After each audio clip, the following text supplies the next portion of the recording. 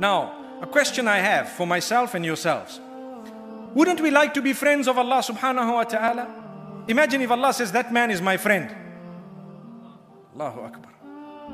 Imagine. Wouldn't you like to be a friend of Allah subhanahu wa ta'ala? Well, the answer is yes, indeed. We all want to be friends of Allah. So, how to become a friend of Allah subhanahu wa ta'ala is mentioned in the Quran, Surah Yunus. Allah subhanahu wa ta'ala says verses, and I'm sure a lot of us would know these verses by heart. Let's listen to them. ألا إن أولياء الله لا خوف عليهم ولا هم يحزنون الذين آمنوا وكانوا يتقون لهم البشرى في الحياة الدنيا وفي الآخرة لا تبديل لكلمات الله ذلك هو الفوز العظيم. Allah says, behold, indeed the friends of Allah subhanahu wa ta'ala, no need for them to fear nor grieve, not at all. And Allah subhanahu wa ta'ala says, this is verse number 62 of Surah Yunus and the two verses after that, they are the ones who believe and they have taqwa. That's all you need, two qualities. To become a friend of Allah, you need to be a believer and you need to have taqwa. In order to be a believer, you need to have two main qualities. You need to worship Allah alone without associating partners with Him, and you need to follow the traditions of Muhammad sallallahu alaihi wasallam. If we have these two qualities, we are believers. On top of that, we need to have taqwa. Taqwa meaning be conscious of Allah. Create a barrier between you and the fire of Allah by engaging in commands and abstaining from prohibitions. That is called taqwa, piety.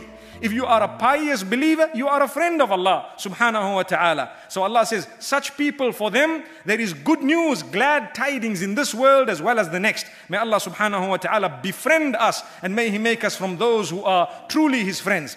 In the narration, Rasulullah sallallahu alaihi wasallam says that Allah subhanahu wa ta'ala says, Man aada li waliyan faqad adhantuhu bil harb.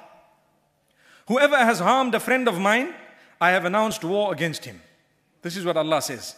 And this is why we say, never ever harm people. You may never know who is the friend of Allah subhanahu wa ta'ala. Do you know the people of Musa alayhi salam, what did they do? Fir'aun, the Pharaoh and his cronies, they lost every form of peace, although they had lots of wealth and they had supreme authority on earth. And everything went. Do you know why?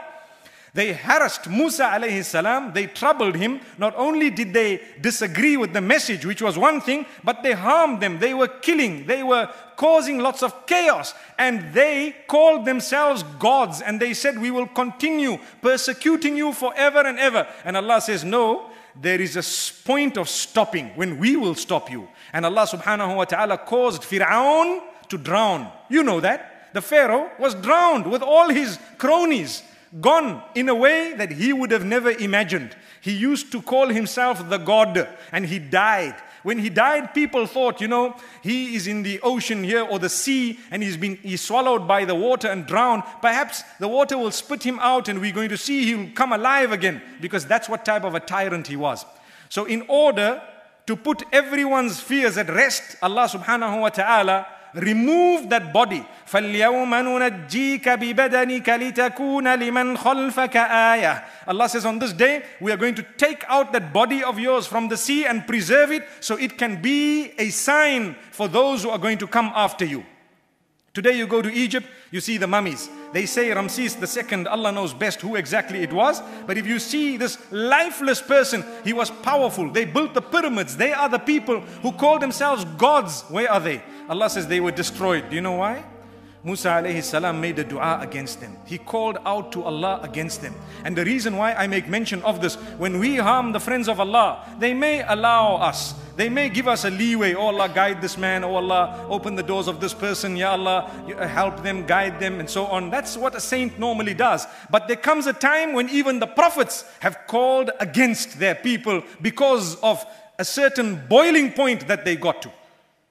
You need to know this. It's in the Quran. So Allah subhanahu wa ta'ala says, when Musa alayhi salam, who was a friend of Allah, he was a person whom Allah subhanahu wa ta'ala had spoken to, a great messenger of Allah, may peace be upon him. When he was harmed by Fir'aun, to a certain extent, and his people were harmed even more. He called out after a long time to Allah subhanahu wa ta'ala. Do you know what he said? This is verse number 88 of the same surah, Surah Yunus. He says, رَبَّنَا إِنَّكَ آتَيْتَ فِرْعَوْنَ وَمَلَأَهُ زِينَةً وَأَمْوَالًا فِي الْحَيَاةِ الدُّنْيَا. Oh Allah, you have given Pharaoh and his people, you have given them beauty and wealth in this particular world. You've given them all the beautification of this world, and you've given them wealth, you've given them authority.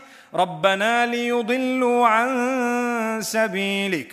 Oh Allah, they are using all that they have in order to lead people astray from your path.